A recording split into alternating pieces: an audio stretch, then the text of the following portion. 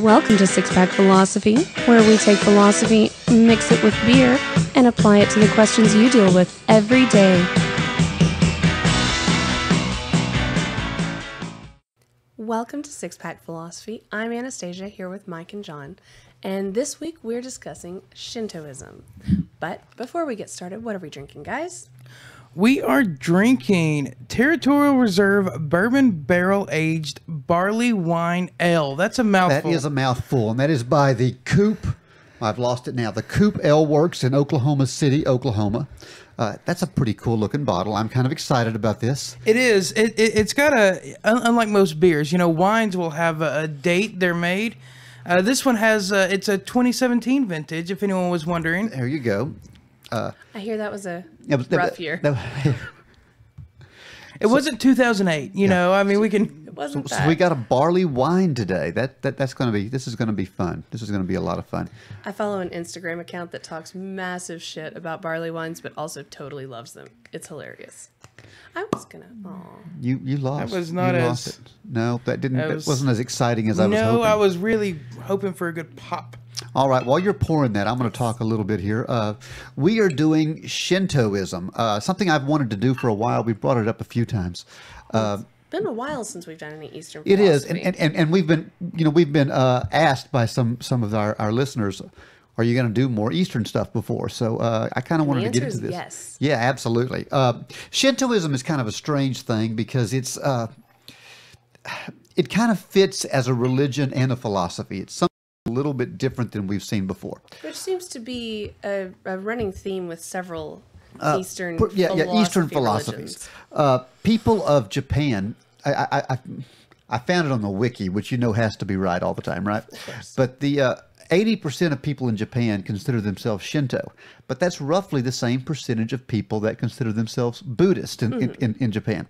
So you've got a situation where the religions aren't mutually exclusive. What do you know about Shintoism, just off the top of your head? What comes to mind when you think of it? Oh, let me try to word this right. They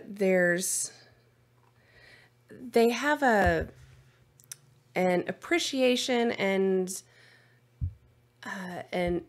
believe in an energy in both animate and inanimate objects. I worded that so poorly. I know.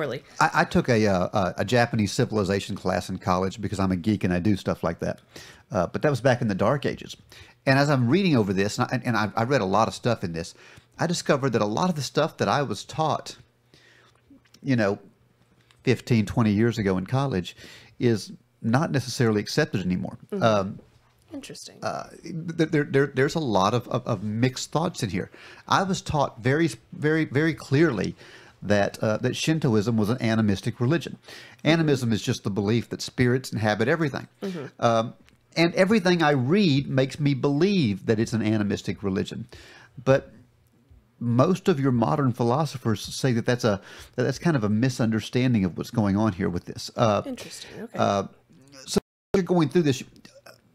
What Shinto is, it's this native belief of Japan. And the first time it was written down was somewhere around the 8th century, okay? And it was probably an old religion then.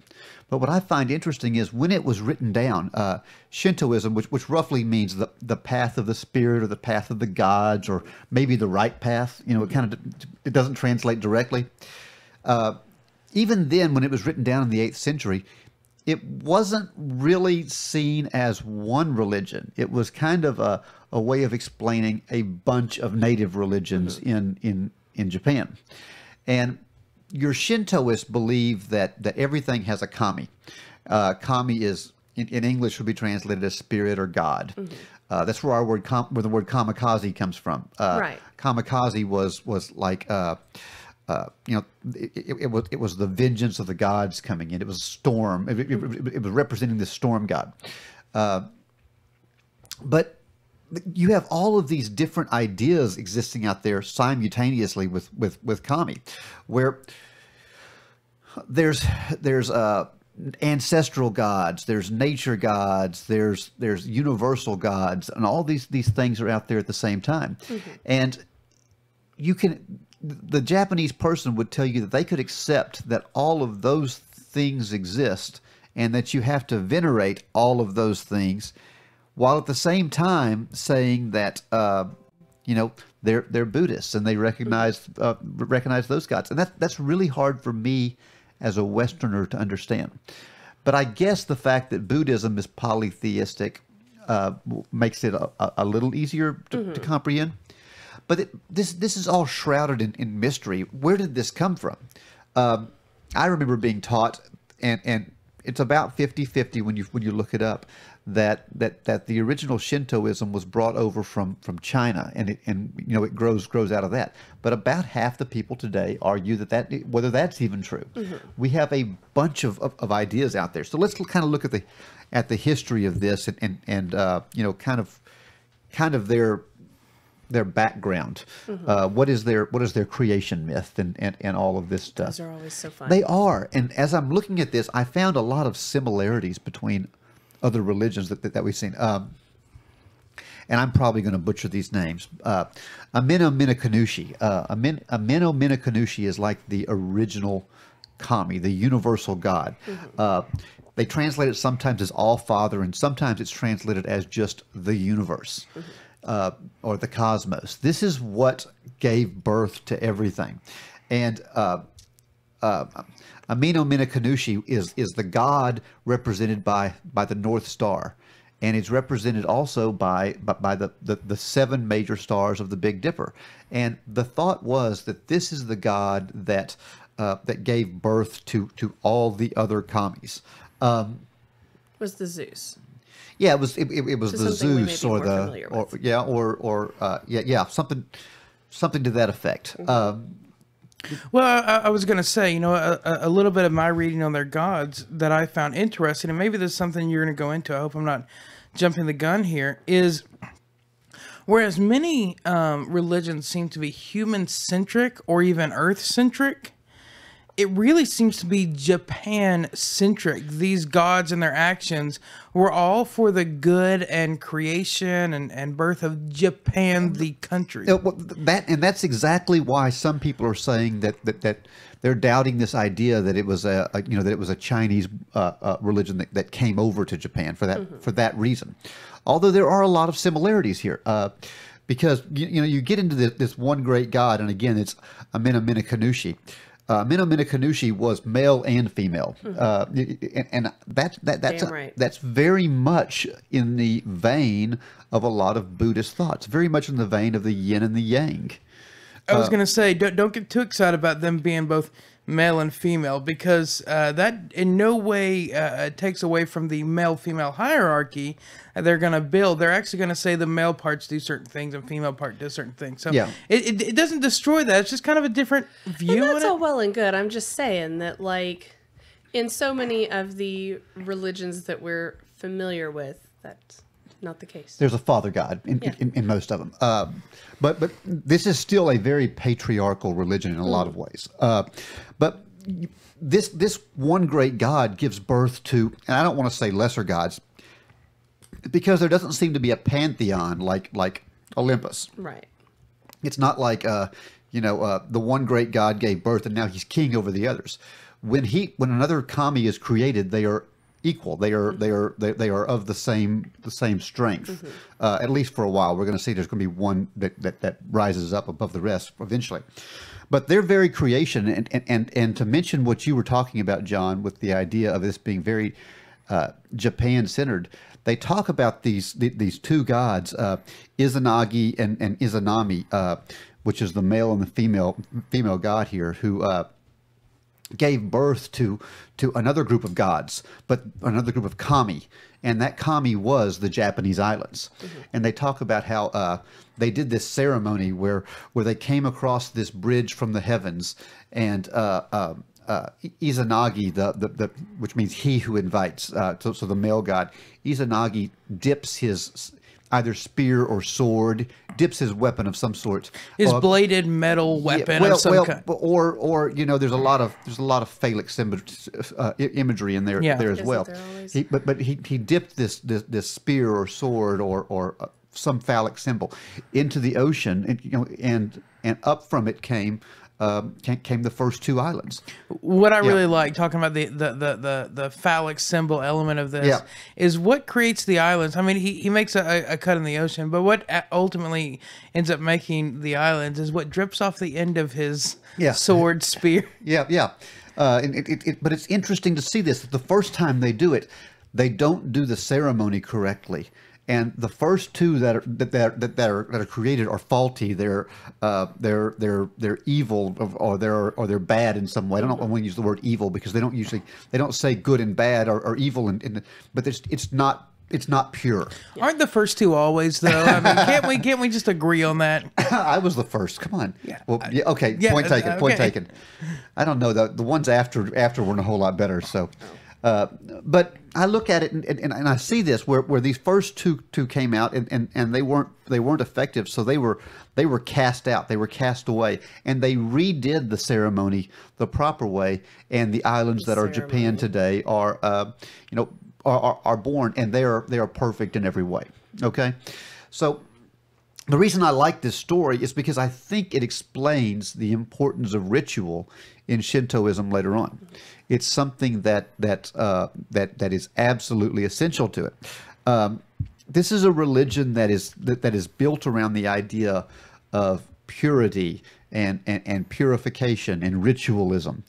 And it dates back all the way to these foundational beliefs. If you believe that the gods even had to follow a ritual in order to have something come out right, then I think it's easy to control people, I think, to say, look, if the gods had to take these steps, don't you think some steps must be taken by you? Well, and it's a very old idea. When you look at original... And we can frame this in religion, we can frame this in gods, we can frame this in high priests. But when you look at the original idea of magic, the magic was in the ritual. It wasn't until way later when Westerners would start to expand that power and make the power kind of more modern understanding of omniscient, where the very thought or idea or desire of something to happen makes it happen. That's a way later idea. The idea that you commit these certain ceremonies and magic happens was kind of the original magic idea. Yeah. It's also interesting to me that there's a step in here that happens when it seems like you can take something too far. Mm-hmm. Because after they create the perfect Japanese islands, they have they give birth to all these other kami, all these others, and on the last one that they give birth to. The goddess is I can't even say her name very well. Izanami. She dies in childbirth, and they try. The other god tries to revive her. Izanaki tries to revive her, fails to do this, and they say that this is what gave birth to bad consequences. The fact that this god had died and not completed the ritual properly. The god had not managed this, and all bad consequences in the world came out of this one idea. Now, again, I want to point out that there's not one belief on this stuff. So when you hear these stories, if you go, that's not the version of the story I heard, there's a bunch of versions of these stories, okay? But this is kind of the generally accepted idea. There's also an afterlife in Shintoism, and the afterlife kind of fascinates me because I found so many comparisons. The afterlife is a dark. It's not a burning place like Christian hell, but it's a dark place. It's down in a cave. It's separated from the world by a river. It sounds a lot like the Greek concept of Hades and the river Styx. Yeah, it's more a musty, watery, cave-like place. And we see caves in a lot of mythology, East and Western. And kind of what they represent: darkness, cut-offness, isolation. Even going to your favorite cave of all time. Yes, yeah, Socrates. Socrates' cave. But we see this imagery a lot. And, one thing I found fascinating, I was looking into this, and when I heard this, I actually had to do a little research on Shintoism afterlife, because many religions have evolved their beliefs on death to put a positive spin, right? Yeah. If you're good at whatever their goal is, ceremony, ritual, belief, spreading, war, then you get a good thing in afterlife. Shintoism really never developed this kind of positive spin on death. And as a result, what we see in the population is that many people will practice the ceremony of Shintoism, but at death, at their funeral, they'll recognize Buddhist traditions and kind of recognize themselves Buddhist in the death part. Well, and there's been some bleeding from one to the other in here because traditionally, you're right, Shintoism has a very negative view on death. They see the dead as pollutants, as something that needs to be avoided at all costs. As you know, when you're dead, you're gone. But that was the original idea. But it wasn't about punishment. It was just you're gone. It was matter of fact. Something has happened. Something has gone wrong. You're moved on. But that's going to change. That's an 8th century understanding. It starts to change, and you start getting these ideas of apotheosis even in Shintoism. And if you don't know what that term, it's a Latin word, so it kind of doesn't fit well when you talk about this, but apotheosis is becoming a god. And they started recognizing that it was possible in some cases for someone to be such a blessed individual under Shintoism and do everything right that when they die, they become a god, which is a much more Buddhistic idea than it is a traditional Shinto idea, but it's accepted in the religion now. Akin to a Western idea of a saint. Very similar to the idea of a saint, except these people actually become gods on the same level that they recognize it. One of the most famous of these was a Japanese emperor, Emperor Ojin, and Ojin, they believe in the Shinto faith that when he died, he became the god of war, and they recognize him now as equal to other gods. Well, I would argue that that's still the same as sainthood, because if you look at the evolution of Western religion into a monotheistic place, yeah, we changed the words, but if you look at the ideas, we still, I say we, the Western world still has a very polytheistic view when you start digging into the details. I mean, yes, you can definitely tell that there's polytheism in the background somewhere. Yeah, so yes, there is one true God, the powerful one, right? But there's all these angels. Well, there's one true God, but he's made up of a trinity of 3, the Father, the Son, and the Holy Ghost, and there's these angels that are there, and beyond that... They have different powers and different jobs. And when you start looking at sainthood, you see us giving them powers and jobs, the patron saint of beer, the patron saint of... And they really kind of replace the idea of lower gods. We don't use the word God anymore, but we do endow them with power, and we invoke them when we need that. I think you could explain it that way, but I don't think that's really the understanding of it. I think the difference is these gods, these kami that are created in Shinto, are created, and all of a sudden they are equal to God. All the other gods, there's no hierarchy. But when they're one higher god, that was the most. There was at one point. Okay. But from that one higher god, as he created other gods, he created them equal. Okay. So there's something a little different there. Okay. The hierarchy kind of disappears. While in most Western thought, when a god creates another god, let's even get out of Christianity. We'll come back to it. Let's talk about in the Roman and the Greek world. When Zeus creates Hercules, Hercules is a lesser god, and he has powers, but his powers are granted him by another god. The angels and the saints in Christianity have powers, but they still exercise them through God. Yeah, and there's a difference there. The supreme God's authority. Something I find really interesting about ancient Greek religions, we should probably do that show at one point, is that when they look at it, most other religions see the high God as the most powerful. And they kind of reconcile this idea later, but in their religion, the titans, the elements, the evil part is actually the most powerful, and it's only through some amount of luck and banding together that the good can overcome it. So they overthrew the titans. Yeah. We really should do a show on that one entirely. The other thing that happens here, and I've kind of touched on it, are these idea of family spirits, upiko, the idea of when your ancestors die, they don't just leave. They're still there, and they're still watching out for you. And I see a lot of comparisons with that, with my own experience growing up.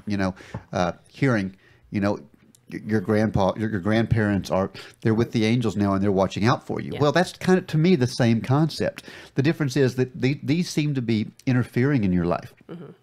And the other side of this is the Shintos believe that if that person is not granted doesn't go through the right ceremonies, the right rituals upon their death, or they leave something undone and gratitude wasn't given for it, then that becomes a mischievous kami, because they're trying to balance something.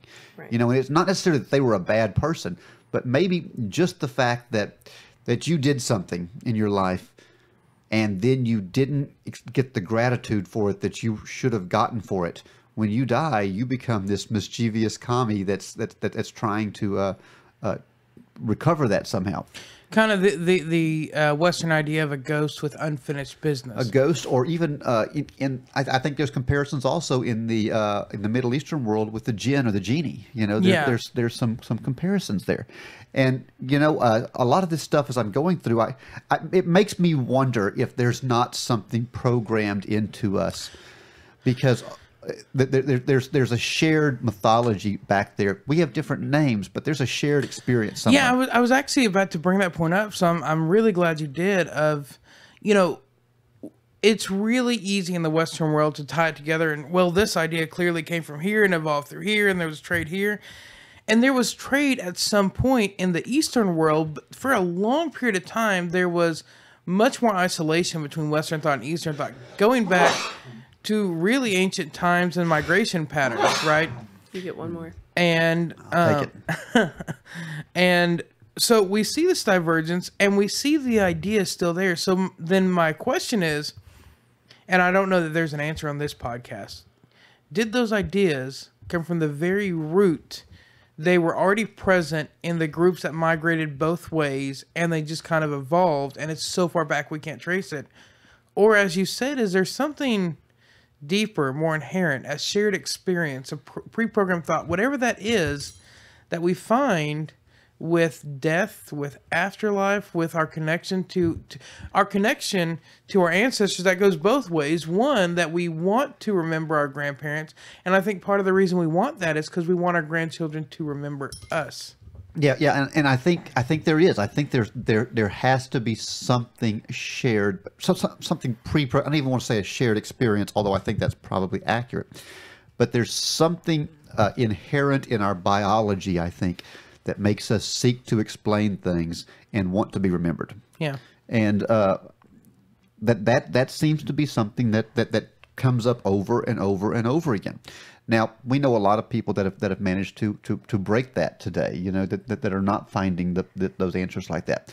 But I wonder if you look deeply enough, if you'd find that even in your agnostics and your atheists, if you'd still find that somewhere in there where there's that idea of trying to explain something like that. I don't know. I think probably... I think there's probably a deep need for connection. A lot of them turn outward toward astrology, which is interesting. I've actually seen some interesting pieces on how astrology gets undue amounts of recognition and funding for the amount of good they necessarily do for the world because of fascination and how big a deal it is to us. And I wonder if that's part of the driving force there. However, I think that part of the movement is kind of a rebellion, a bucking against, whether it's due or not, whether it's right or not, against these ideas of the magic. So I think they probably wouldn't. Maybe not that they're not drawn toward the idea, maybe not that it's not an appealing idea to them, but that it goes against their rebellious nature toward the idea. Does that make sense? It does, but you use the word magic there, and I wonder about that word, because I wonder if we don't replace one magic with another. You know, magic is a way of explaining the unexplainable. But honestly, if you ask me to explain it to you, the microwave is magic. There's all these objects out there that are I can't explain them. They're magical to me, and I wonder about that kind of stuff. Well, and is science the new magic? You know. Well, and I've argued there's a definitional issue with nature versus supernatural, because whenever we talk about the supernatural, we talk about angels or gods or magic or mind reading or whatever that thing is that's supernatural. The problem is the supernatural can't exist definitionally, because let's say that tomorrow we discovered there was an all-powerful God, or there was an afterlife separated by a river, or there was whatever this thing is that we call supernatural today. It's now natural. Yeah, at the point that we've understood and explained it, we then document it scientifically and we say this is how we know that, and it's a natural phenomenon. So we've now taken something that is very clearly and definitionally supernatural and said, well, that's just because natural just means the way the universe works. It's the way things are. And once we determine that that's the way things are, we then write it off as not supernatural anymore, right? Yeah. So it's interesting to me. Moving back into this idea of Shintoism, I want to talk a little bit about Amaterasu Omikami a little bit. That is, I've been kind of harping on that all these gods are equal, but something happens. There's an evolution in the religion where one god does emerge as more important than the others. And that's the sun god, Amaterasu Omikami. And Amaterasu is, it's represented by the sun. It's that disc in the sky. So important that's the flag of Japan. And they have that god on that flag. That's something that is essential to them. And they believe that the emperors are direct descendants of Amaterasu Omikami. That Amaterasu gave birth to Jimmu, the first emperor, and there's been a direct line since Jimmu to the through the emperors to today in Japan, which is something a little different than we're used to. You want to talk about an old family of royal family. This is something that's that's very, very powerful. Do we believe it? Do we believe that this family really does go back that far, or are there some people playing with power? We are fairly certain that the Japanese royal family, well, it dates back as far as we have records. Okay. It's been the same family that whole time. Now, the problem is that those first emperors, Jimmu and those guys, we don't even know if they're historical figures or not. But as long as we've known about a historical emperor of Japan, that same family has been in charge. Okay. Now, there's been times when they've been more important and less important. You had the shogunate rise up where they had the warlords that ran things, and the royal family were puppets. But they've always come back, and they've always been this thing. And that was regardless of their power, they were always revered. Yes, they were always revered. I draw a comparison there with like the Dalai Lama and stuff like that in Tibet. There's no nation there anymore, but there's no, they're not really leading a nation, but they're still direct descendants of this stuff. Well, that's a little different because it's not a bloodline descendant; it's a spiritual descendant. Yeah, but you get same concept. Yeah. Okay. But this is something that is so ingrained in the Japanese mindset that it's what allowed the militancy of Japan in the early 20th century, late 19th century to emerge. You could have a system where God tells you to do something and you must do it. And I wonder about that. I wonder if in the modern era, if that could happen. The emperor is still there, but he seems to be much more of a figurehead since 1945. But he's still a religious leader of their country. So we're kind of talking comparison between the royal family of England. Yeah, he has. There's a lot of comparisons there. You've got it's a weird situation where you have Japan is a constitutional republic now. They are, but they're a constitutional republic with an emperor. And a birthright emperor, not a birthright emperor, which is something that's really unusual, So I kind of wonder about that mix of modernism, because Japan is a very modern nation in so many ways. Yeah, well, and it's funny. It really speaks historically to me. If you want to really enjoy your life, amass a lot of wealth. If you really want to enjoy your life, maybe a little bit less at the beginning, but have secure your future, secure a following. That's interesting. And it also makes you wonder if you're not, excuse me,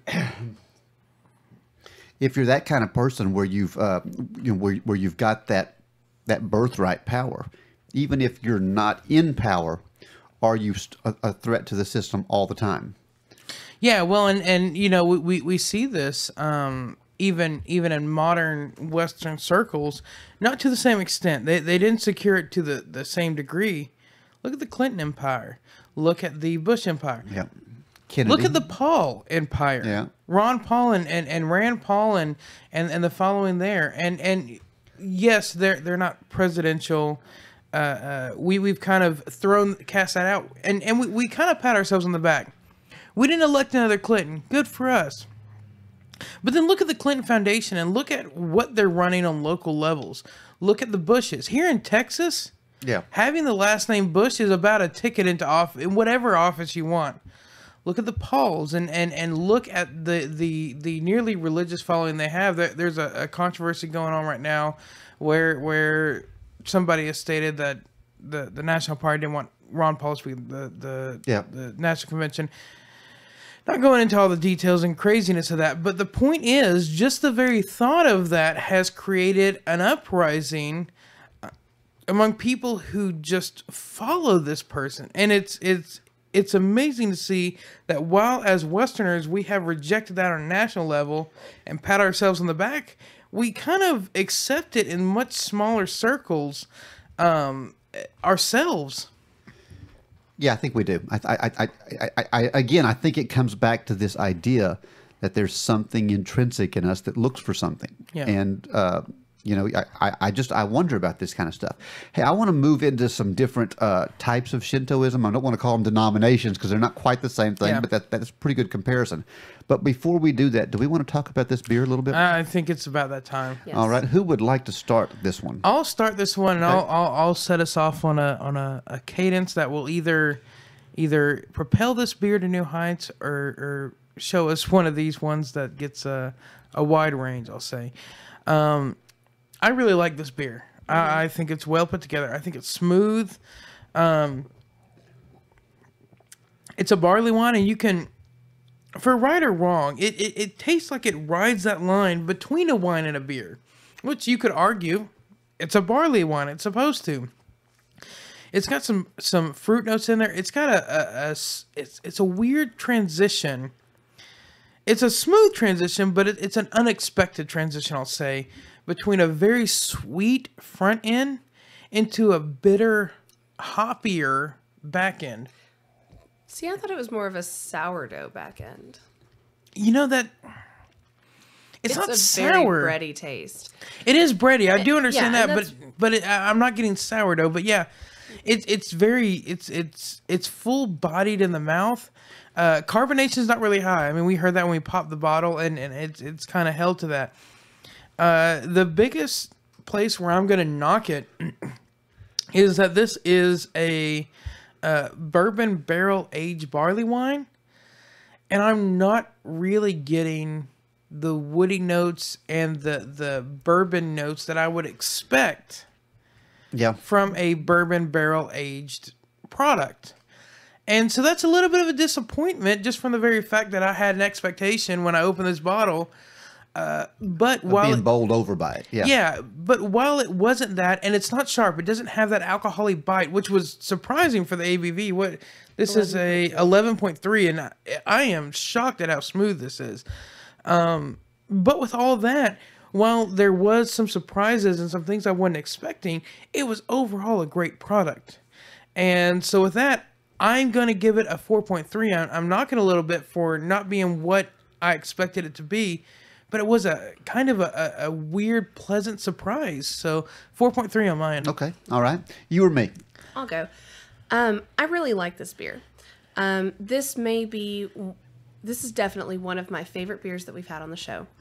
I think, to me, it tastes like liquid sourdough bread cooked in a wood fire or baked in a wood fire oven. You're getting woody notes out of Yeah. it. Oh, interesting. Yeah, I do. Not as strong as some of the other bourbon barrel aged beers that we've had. I don't know if that is because of the stronger focus on the wheat, or if that has anything to do with the higher ABV. It's definitely not as pronounced as it has been in some of the other beers that we've tried, but I do taste it in there, and it's an incredibly pleasant experience. With that, I'm going to give it a 4.5.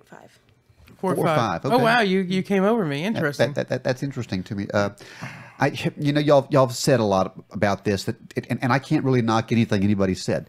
I think this is a great beer. You pointed out that it wasn't really heavily carbonated. I think you're right, but it didn't need it. Yeah, I agree. It's got a great flavor. There's a smoothness to this that I really like. There's a creaminess that I really enjoy. You knocked that you weren't getting that bourbon barrel out of it, and I am getting a little bit of the bourbon taste. I can taste that in there, but what I'm not getting is that alcohol burn that you get in so many of them, and I think that's a good thing in this case. I don't like the alcohol burn in a bourbon barrel a lot of times. I like the taste without that. So I think they got the chemistry right on this one. This to me is what a bourbon barrel should taste like. It's done well. There's honestly, I don't know what I can find to hit it on. The bitterness on the backside is a little hoppy, but it doesn't bother me, which is shocking because that's not my thing. Yeah. But it doesn't bother me. It fits. It's very smooth. It fits. The flavor profile is a nice bell. You've got this. It comes in, it rises up, and then it goes away very slowly. Everything about this beer is a really, really good quality. Are we about to hear Mike's first 5? You're going to get close to it. You're going to get a 4.6 from me on this one. Damn, John, why'd you rate it so low? I know. Yeah, when I was tasting this, I picked that number like the second sip I had. That's what this beer is. That's what this beer is. And I'm sitting here the whole time going, these two guys are going to hammer me because I've got this high number. Well, because that's how it usually works whenever I go high. This is an outstanding beer. Yeah, for all the critiques I made about it, I'm almost nitpicking at this point. Well, that's one of the things we do is we try and find what's wrong with it, and I couldn't find anything that was really wrong. I want to look at the design on here. Oh yeah, that's beautiful. Even from the bottle design, which I think is part of the experience of a drink is what does it look like? What does it make you feel like? And I was excited when I saw this bottle. So. Yeah. Just everything is good about this. Yeah, we were too. And I'm going to say this, and I'll get back to the bottle. The reason I made especially sure to mention the low carbonation is because it has one of these wire traps on it that is usually there to prevent the cork from popping out from high carbonation. So that's what really shocked me about how low the carbonation was. But back to the bottle. We actually already had a beer for this week. We were stopping at a new store that had some craft beers.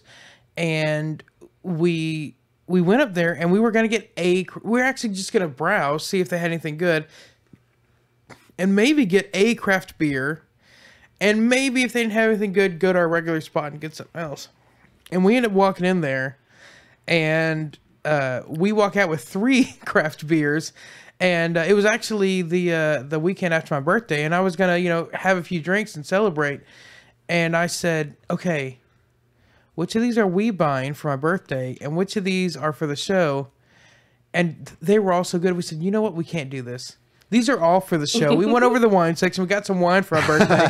And we said, we cannot, these all. So I'm really excited about the beers we have coming up in the next few shows. There's one of them that I'm going to say I'm not as excited about of this show and the 3 next.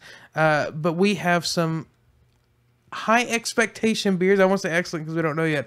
That we stumbled across, and I gave up my birthday beer because... Oh, come on. You got bourbon barrel aged wine. It was delicious, but I gave up my birthday beer because I could not stand to not have it here and put it through the test of rating. I think y'all need to kind of have a secondary experience with us. So everybody pat John on the back. He gave that up so we could enjoy this. Yeah.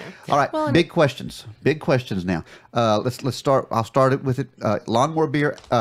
Only if you're planning on mowing a very small chunk of your yard, because in you're a circle because you're stumbling. In a circle, yeah. Not a lawnmower beer at all. Date beer. Date beer, John.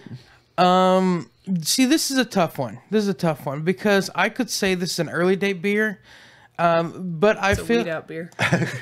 It's definitely a weed out beer, but I feel that leads itself toward abuse. And what I'm saying here, we have a movement in this country, and I think rightfully so, toward a very conscientious and explicitly consensual use of sex and alcohol, right?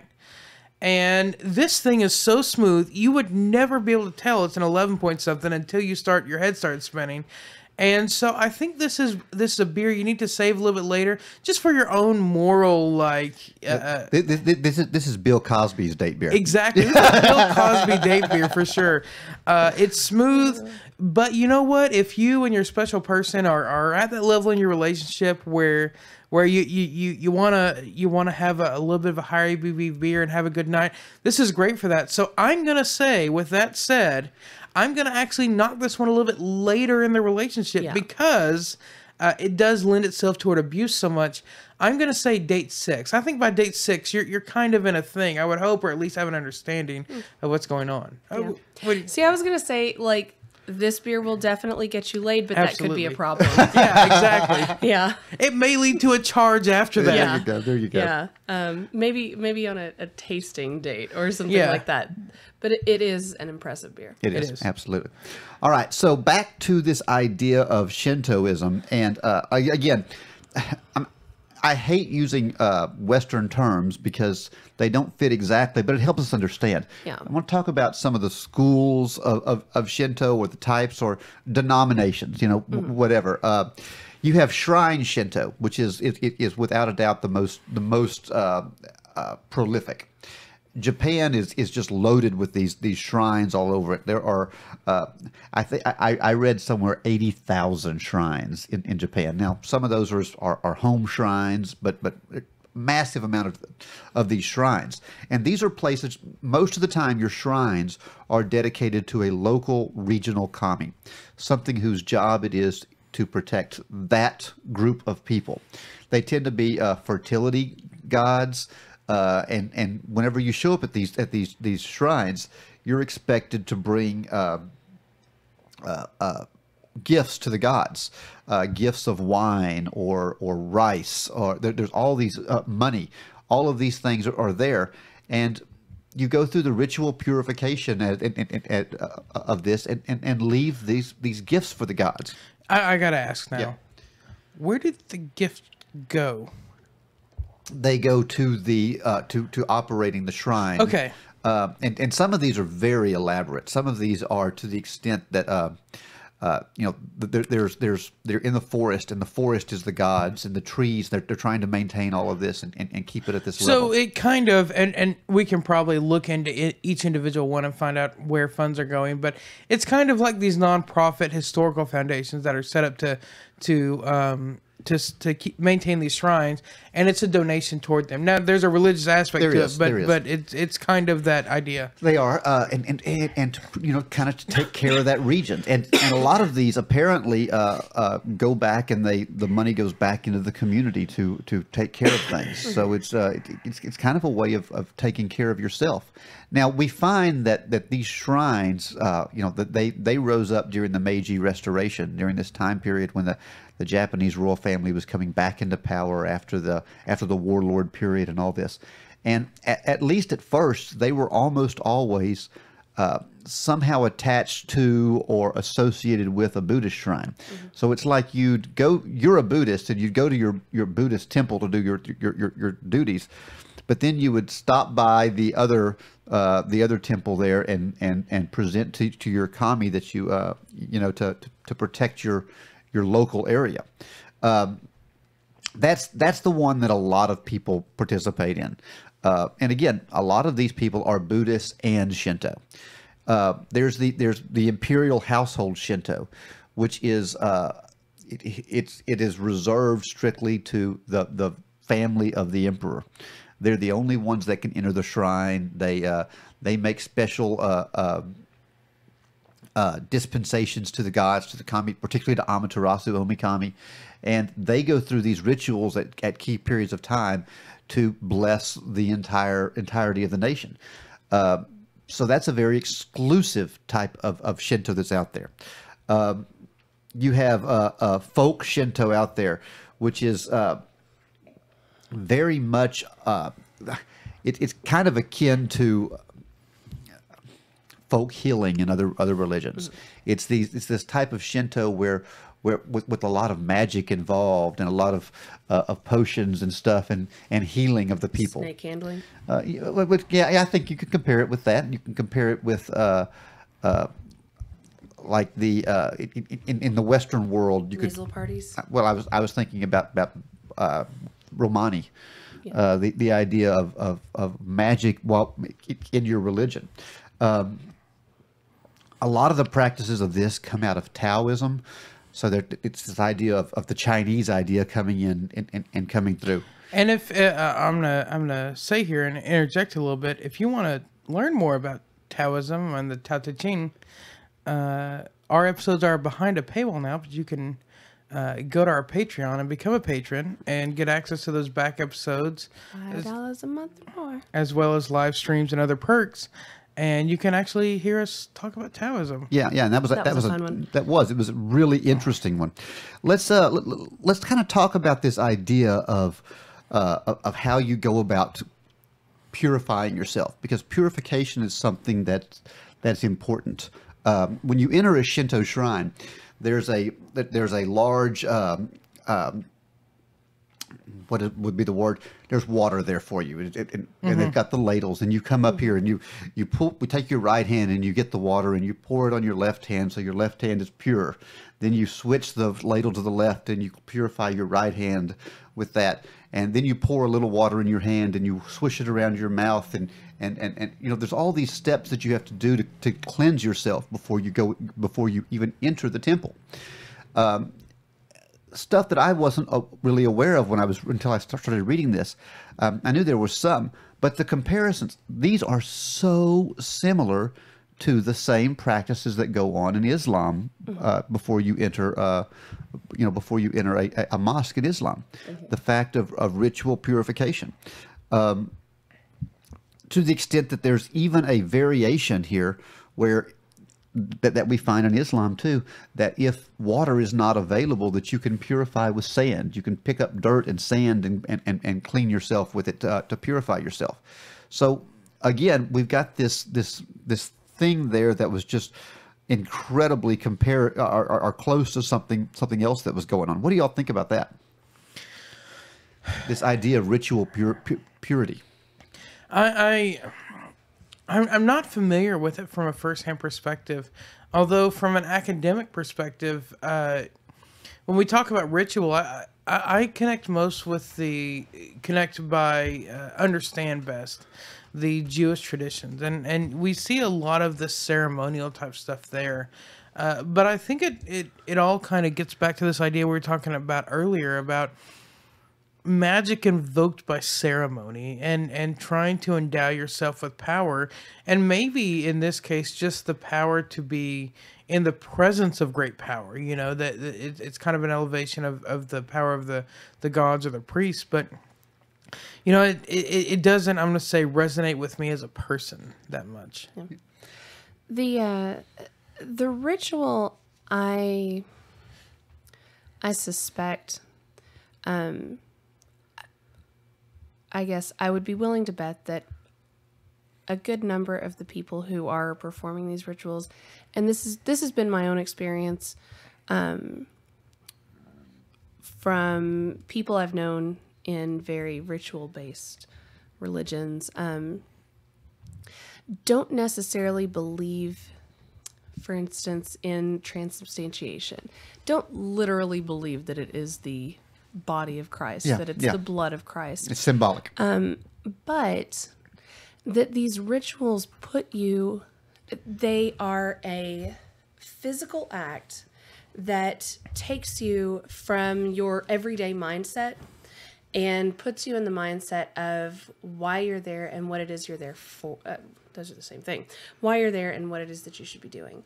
And so I don't necessarily, I would be surprised if I were to find out that the majority of these people actually believe that they are somehow being magically purified, but rather that it's a process that they can walk through to go from the stress and the anxiety and the you know, what are we cooking for dinner today? What projects do I have going on at work? You know, is my grandmother going to get well again? Is my child going to learn to read, or are they going to be a, I don't know, bumbling idiot? Yes and yes. Are they going to be a Yes. genius or a podcast host? Yeah, gotcha. Okay, Mike. But, you know, kind of setting aside all of those things and bringing yourself into focus for what you're there for. You know, it's You can do that at work too. You can do that at home. When you come home, Yeah. you set down your laptop case, your suitcase, whatever it is. You take off your jacket. You Rub take sand all over yourself. Yeah, or that. You take off your That's what I do. shoes. You, you know, go get a glass of wine, wash your face, whatever it is. You have kind of a ritual that you do to shed the day's work and the day's burdens and come into the mindset you're in at home. Well, I think it's interesting you bring that up, because I was actually listening to and I don't remember if this is a YouTube channel or podcast, but the point is, it was a skeptic and atheist, and he was talking about, am I saying the right word here? Transubstantiation. Is that where the crackers turn into the That's blood? where it actually turns to the blood and body of Christ. Yeah, okay. He was talking about this, and he learned about this in his Catholic, you know, Sunday school. I guess that's what they call it in Catholic religion. I don't know. But he was learning about this, and he said, oh, that's so cool. It turns to the body of Christ. Well, I got an idea. I got this microscope. We'll bring it up here, and we'll do the little ceremony, and you'll get the cracker, and we'll watch what happens, and we'll watch it turn to... Wouldn't that be the most amazing thing to see? But that was his understanding of this. When he was told about this whole thing, he was like, that's amazing. Let's research it, right?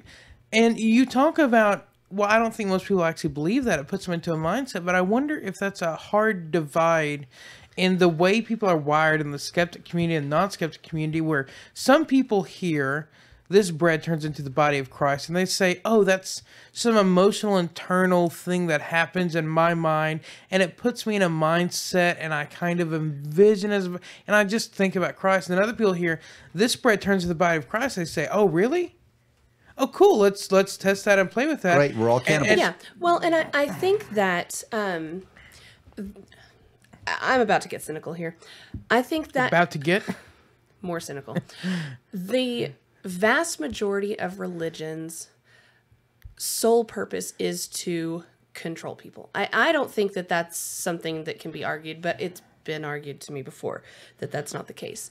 Their goal is to control people. They're telling children that this dry, bready thing literally turns into flesh that is then okay to eat. And yes, children are believing that, but in that same story, what did the Sunday school teacher do? Oh, no, we can't do that. No. And Yeah. I think she even kicked him out. Yeah, maybe? she ends up kicking him out, and Yeah. and he talks about his support, like he's not allowed in Sunday school anymore. Like, Yeah. well, I was just trying to bring my that's microscope and find the, because- you know. That's Yeah. because she didn't believe it. She knew that it wasn't real. She knew that all that was a symbolic ritual to serve a purpose and put people into a mindset. Yeah, and the vast majority of people, I genuinely believe, do not actually believe in those little magic things. I would argue that I don't think that the purpose of religion is to control people. I do think that that a byproduct of religion is to control, and that it can be abused for that. Now, I think the purpose of religion is to explain the unexplainable, just like science is. But I do think that it can be abused that way. I'm going to go back into transubstantiation, because I grew up in a church that did not teach that. They taught that it was symbolic, and I think that most people recognize that that's symbolic. Yeah. But there are those that do not, that believe that it literally turns into that. I have a hard time understanding that, Right. But there are. But back to the idea that you had earlier of that this is all cleaning. I think it was you that said that it's symbolic to clean yourself. Well, in the Christian tradition, there's baptism, and some people see that as a ceremonial washing away of sin, and some people see it as we're putting magic water on you and you're changing to something else. And I think in that case, a lot more people believe it's magic water than would transubstantiation. And I don't see a difference between the person who believes in baptism and the person that believes that before I go in this temple I have to wash my hands and face. Yeah, it's just repeated baptism. Yeah. Well, and I think that I don't think one is more ridiculous than the other. I think most people who subscribe to those beliefs would tell you that they believe that it's magic, but when pressed would not actually exhibit the signs of believing that it was magic. I have to disagree with you, but it's a fair point. Well, and I think that's I think there are points to be made on both sides, and I wonder how much social pressure plays into this. The old kind of, I don't even know what it's called, but the Christians rebut to the skeptic is like, when you're in a foxhole and you're being shot at and all these horrible things are happening, are you gonna sit there and just die? Are you're gonna ask for God to help you? And a lot of religious people, I think, connect with that because that's what they would do. Yeah. I think that there's a rebut to be had on what you instinctually believe at the very least, because a shooter walks into a school or a grenade gets thrown into a room you're in. The first thing that most people do, religious or not, is not drop to their knees and pray. It's try and get out the door. Yeah. They run, right? And so I think that whether or not they believe in the real magic of these ceremonies, they absolutely have a lesser amount of faith in the magic of the ceremonies than they do in the sheer horsepower of their legs to move them across the field. Well, I think that's fair. Well, and I'm not saying that I think they don't believe in God. I genuinely believe that they believe that there is a divine creator out there. I'm saying that the earthly ceremonies that are purported to be magical, that most people don't actually believe that they're magical. I think I would. The word magic is rough there, but I think I would disagree with you. But again, I think there's room for both, and part of that is my background because I grew up in a Christian church that taught that that baptism was symbolic, and that taught that the Last Supper was symbolic. So I have a hard time. I was not taught it was magical. I was taught that it was to remind you of something.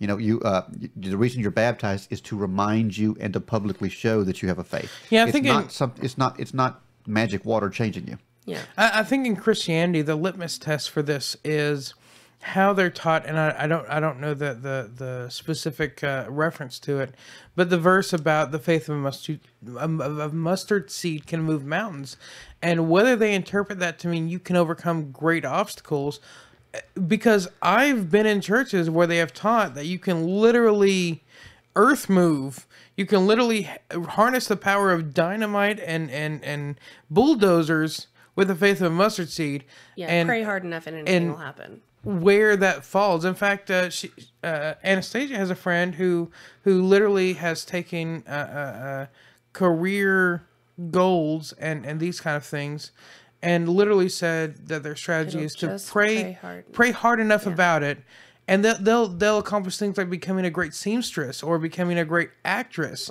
through their prayer powers. And so I think there's probably people that fall on both sides of that litmus test. Yeah, I think you're probably right, and I think that's a fair way to look at it.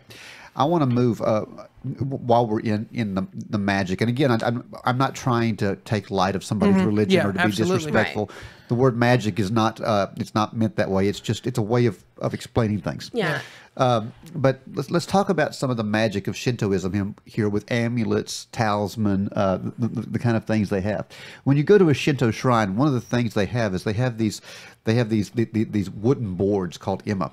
And I know I'm pronouncing that wrong because I'm pronouncing it like an East Texan. That's probably ima, but something to that effect. But this wooden board that would have a picture of a local god or something on it, or a name of a god, and you would write down what you wanted to happen on this wooden plank and place it somewhere in the shrine. And sometimes that's out in the woods or something, but you'd place it somewhere in this Shinto shrine as a way of communicating with the god and asking for for fulfillment or for help with this. What do you think about that idea? I found that fascinating. I find it very akin to the Western idea of the, and we've moved it to electronics here in the 21st century, but the idea of the prayer list, or the and some of them are anonymous, but the idea that you're going to throw it out there and a lot of people are going to pray, but the very idea of documenting your needs, and sometimes it has a very real effect of once people know. Now, some say it's because they feel a tug from God or felt led to help. And, others may argue that it was just because, they now knew someone needed help who was connected with them in some way. But beyond that, it just the fact that you have recognized that you need this and have written it down, recognizes that there's a problem. And for you, there's a psychological value to writing down what you need. Well, and we can... It's a vision board. Yeah, we can talk about the Western tradition of, some people do this on New Year's, writing down your problems or the things that are really torturing you and burning the piece of paper, right? Yeah. And I think there's something very real and psychological there. When I first read this, I thought, well, that's odd. We're just writing this in chalk or something on this board and putting it out there. But then I remembered in like 1992 when I was a young Marine, I was in Israel. And I went to the Wailing Wall in Jerusalem, the Western Wall there. Had my yarmulke on because you have to go up there in respect for the religion. And I remember writing down my problems and sticking it in the wall because that's part of what they do there. I did that. I participated in that. Did you feel something when you did it? What I felt is I felt a comfort when I did it, but I don't think it was a comfort of I believe that magically this is going to be solved. It was I recognize that I have this issue and I'm putting it out here. Yeah. And you're leaving it behind. It took a weight off my shoulder when I did it. It's powerful, no doubt. And I think that may be part of what's happening here with this idea of the ima. But I find that interesting. There's also different talismans that are made, and they're made from wood or metal or paper or whatever they have. Can I ask you a question about the Wailing Wall? Yeah. Do they collect those at some point so there's more room in the wall for more, or do they just sit? I don't know, but they were packed. It was hard to find a crack you could stick it in, so I assume they do. You just pull somebody else's out, throw it on the ground. Yeah, your problems. That seems like an asshole move. I'm not advocating. You know what else that just occurred to me? Is this different than the bridge in Paris? Where whenever you're in love with somebody, you put the lock on it and lock it. So they tore that down, by the way, because the weight had gotten so bad that it was dangerous. Yeah, that wall is going to crumble on somebody someday because there's been so much stress from people like shoving shit into its cracks. Well, that wall's been standing for about 2,000 years, so I think it's probably... So it's about due. It's that 2001st year that gets you, right? Yeah, it's got to be a breaking point sometime. But what do you think about this idea of these shrines that are issuing these talismans that you carry with you? And they've, it's the god of, it's just something saying that the god of this temple is with you. It sounds to me like the St. Christopher's or the Catholic tradition of my favorite saint or or the Jewish Star of David. Yeah. I send my son to school with a talisman. It's a rubber band that says "Pay attention." that he wears around his wrist. I think that's something real. I mean, Absolutely. yeah. But it is a reminder of something that you are supposed to keep in mind and be cognizant of every moment of your life. You know, I had friends in the Marine Corps that I had two buddies who were second or third generation Marines, and they wore their father's dog tags all the time. Yeah. To remind them of their duty, you know, and I think that's a similar pictures of your wife or your kids or your, life partner or whatever it is. Your wife and your girlfriend, do you keep those right on opposite sides of your hat? So when you're on your third bottle of Cooper Ale Works Territorial Reserve Bourbon Ale. Wow, that beer really did a number on you. It didn't did. it? Bourbon barrel aged barley wine ale. You can remember. Oh yeah, I'm married. Yeah. They've also got something called the amikuji or amikuhi, which is it's sheets of paper that give you words of wisdom. It's a fortune cookie, is what it is, without the cookie. But that you would gather, and it was just to remind you. It was something that said, do a good job today, like you were talking about, or pay attention, or something. Great things will come to you.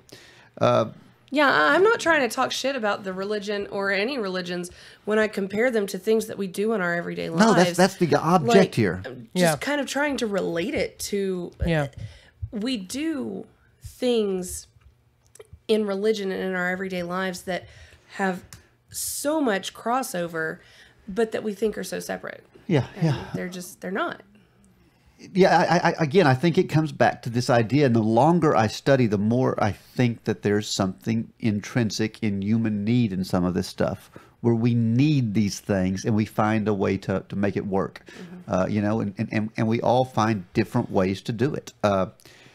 I tell you, I was a lot more comfortable, and Shinto does not seem nearly as foreign to me after this as it did when I started. And I took a semester class in this, years and years ago, and came out of it thinking that it was as foreign as anything. But drawing these comparisons, this is something that I could understand. I could get it. I understand why they talk about the shrines you would have at home to your ancestors. So you would go visit that shrine every day. It's the urn you put on your mantle.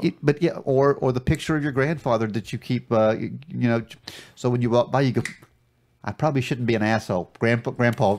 Yeah, he's watching. He said, "Don't be an asshole." He reminded me, "Don't be an asshole." And I wonder if that's not the same thing. And invest and diversify. Oh. No, he just. That was my grandpa. He just said, "Don't be an asshole." He said, "Plastics are the future." Son. All right, so that's kind of Shinto in a nutshell. Obviously, we didn't go in a whole lot of detail, but I think if you weren't familiar with it, you at least have a passing understanding. Yeah, I think it's Shinto 101 for a Westerner. Yeah, and Easterners are going to look at this and say, "Well, they missed all kinds of stuff," but it's trying to bring people who have never been exposed to that and who are of a Western mindset and kind of bring them a step closer to our Eastern brothers and sisters. That's right. Yeah. That's right. It's about understanding each other, respecting each other, and sometimes making fun of each other too. Yeah. Should we do a show on the human condition at some point, or is that kind of just every show we do? We've touched on it on I think of Life so as many. a Stage as a show. We've touched on it here and there. I don't know if the human condition can fit into a show. I think that's a podcast. Maybe it is. It's a whole. If you want to do a podcast on the human condition, let us know. Yeah. But this was fun. This was made even better by this barley wine that we had. It was. I did enjoy that. Hey, if anybody else enjoys this show, what could they do to help us out, John? They can go to patreon.com. Our show is wholly a fan-funded experience. Our equipment, our time, everything, our beer itself. And it's a lot of time. It's a lot of time, it's a lot of effort. But we enjoy it. We've had fun with it, and we plan to continue. And if you could help support us in making sure we're able to continue, the best way to do that is go to sixpackphilosophy.com and help us find the other people who would enjoy this show. Share with your friends. Share. We have swag in the swag shop. That's at Teespring. Teespring. And we have Anna's sporting our newest shirt there with the new six-pack logo. John is sporting a little older version of it with the six-pack philosopher. I'm sporting a Q-tip shirt, so I'm not. If you want to go to Q-tip School Hall in Jacksonville, Texas, It's also fun if you're in the area. And we've got the canvas here too. There's all kinds of stuff you can get out there. So log on and help us out, brothers and sisters. Help us out. It's a lot of fun. All right. With that, thank you guys so much. Whoa! You're trying to do it again.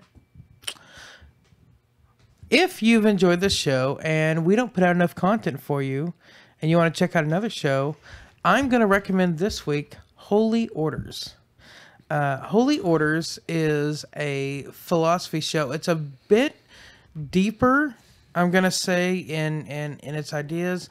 The main host of this podcast, and I can't remember his name for the life of me, but he has a doctorate of philosophy. He's taught philosophy.